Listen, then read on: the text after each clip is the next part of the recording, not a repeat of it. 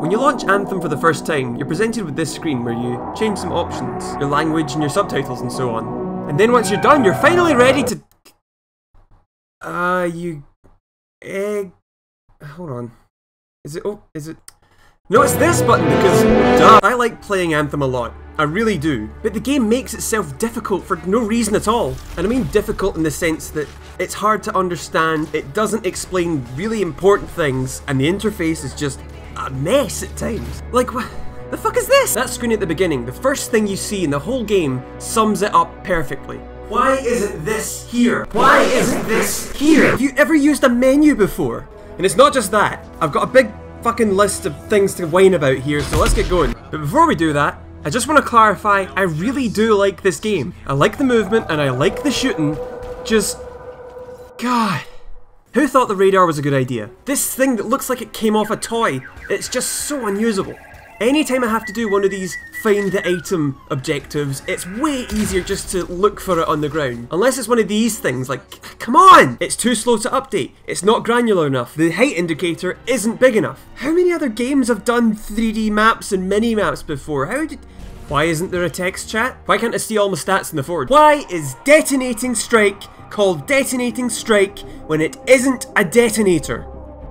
What? Come to think of it, what's a detonator? What's a primer? What the fuck is a combo? I don't know, because the tutorial levels don't mention them at all. You have to figure them out through trial and error, which I guess is kind of fun, but still.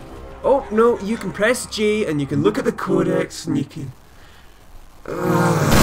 If a part of your game is really important, teach it through gameplay. Don't put it in a leaflet that nobody's gonna read. Speaking of which, why the fuck's the quest log in the codex?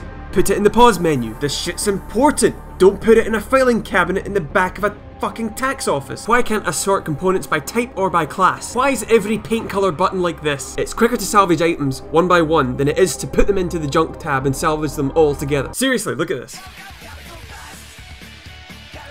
Yep, if only there was a better way of doing it. Stop reminding me to open the codex for the Legionnaire challenges. One, I've already done them, and two, the fact that you put a tooltip there means that you know it's hard to find. There's a button to track a challenge or a quest, but all it does is put its name in the top right corner, or it doesn't put anything at all, just fuck it. Side note, why do I have to open 15 treasure chests, harvest 25 minerals, repair 3 javelins, and collect 10 fucking bucks just to progress the story? Just seems weird, you know, just saying. By the way, the reason I just don't turn those tooltips off is because they're the #1 way to tell if your teammates are down. The icons and visual feedback on your HUD are just pathetic. Most of the time I just get lucky and happen to look in their direction.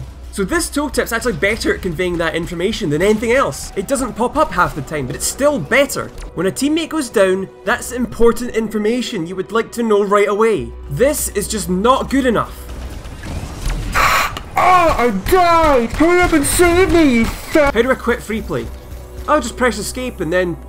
Hold on. Oh, press F. Because... No. No? No. But these are just minor design problems, right? The rest of the game's absolutely perfect! No. I'm not even going to mention the technical issues and the bugs and other things. I'm just going to assume these get fixed by patches in the future. But I think the design decisions I've been moaning about just shouldn't have been in the game in the first place. I think it's very obvious that I'm not a designer, I'm not a UX expert, I just know when something's obviously wrong. I hope I'll look back at this video in about 6 months and see these problems at least acknowledged, if not addressed. Seriously though, detonating strike, what the fuck? Anyway, so far I've been pretty negative, so now I'm gonna list the things I really like about the game. Number...